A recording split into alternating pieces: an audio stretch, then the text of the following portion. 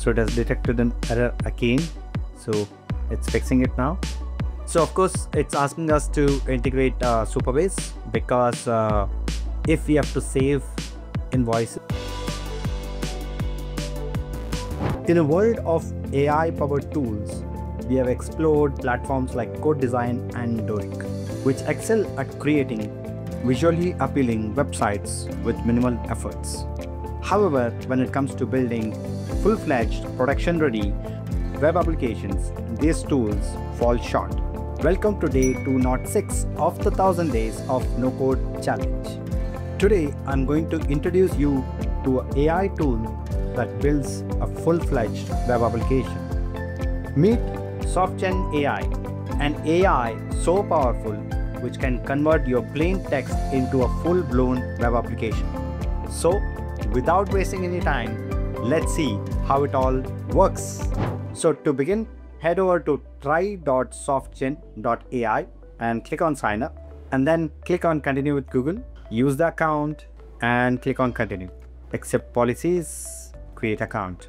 Once you're done, you will be taken to dashboard and there is a pop-up that opens up which says you have received 1 lakh tokens. Start building amazing projects by creating your first project or importing from GitHub.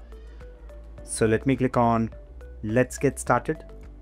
I don't know which font they've used. It's a bit weird, with first letter being small and then the last letter being capital.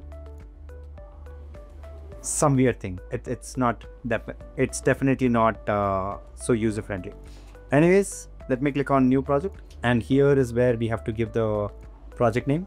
As you can see, we have the front end. Okay, let me just zoom out. So we have the front end, which gives us what are the key features and ideal for, right? And then we also have full stack. Okay, and you can see that what are the key features in full stack and ideal for social networks, business directories, and so on and so forth. So full stack projects come with a powerful Next.js front end and Supabase backend, enabling you to build complex scalable applications with ease, right? Now let me give this as invoice gen. So I want to just create an invoice generator, create project. So unlock Supabase integration, it says, right? Supercharge your development workflow with seamless Supabase integration, available exclusively on paid plans. So if you want to integrate Supabase in the backend, then it is available only in the paid plans.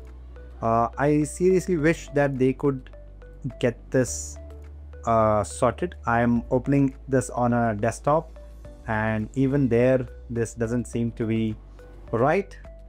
So I wonder how beautiful the website will be. But anyways, without further discussion, let's go ahead, create new task. So I'll ask, please create a invoice page with the ability to add new invoice and displaying all created invoices. I seriously wish I can change the font. This is okay. So it writes the code.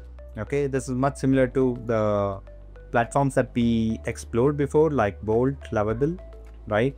You can see that we have a preview, we have code editor where the code is getting written using AI, right? And once it is generated, it will allow us to see the preview. Until then, it will show us, hello world, this is going to be your Softgen app.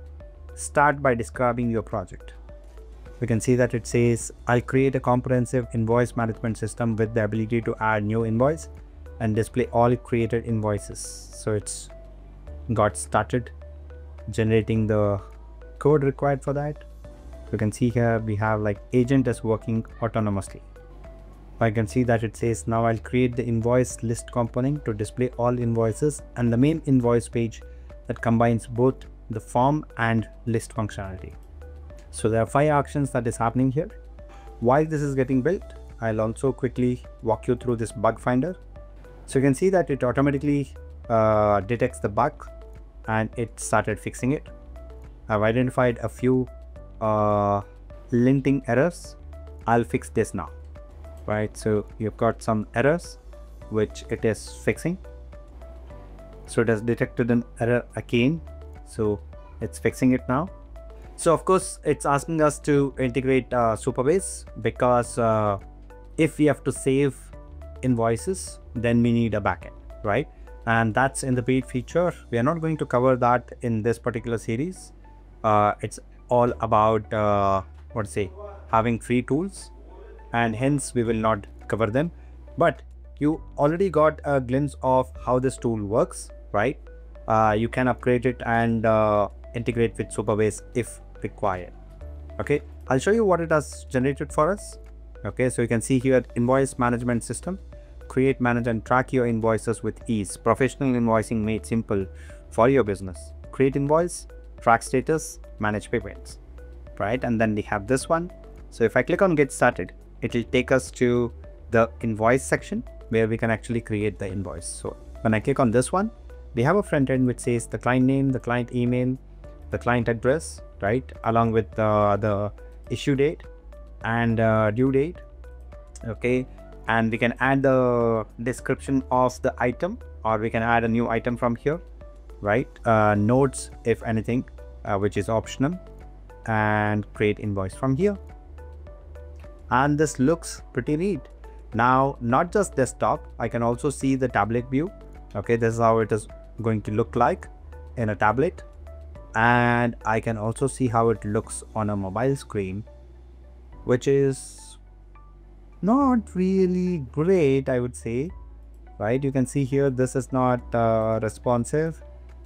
This is a bit off, amount is outside, but it's just one single prompt that I've given, right? So with multiple other prompts, I hope it'll get better. But this is of course better than not having anything, right? So we can prompt and take it further to enhance the look of this and make it completely responsive. You saw how it generated the UI UX, the front end basically, the pop-up that opened up, and also a new screen for generating the invoice. Of course, we had to connect our Supabase account to be able to generate the backend and so on and so forth. We will have a separate series which will take care of that, but I hope you got a glimpse of how the tool functions. Though there was a little bit of glitch in terms of responsiveness, I believe with further prompting that can also get solved. If you are a developer, or if you are looking to develop something via vibe coding, then give Softgen a try and let me know in the comments below how your experience was. That's it for today, and I will see you in the next one.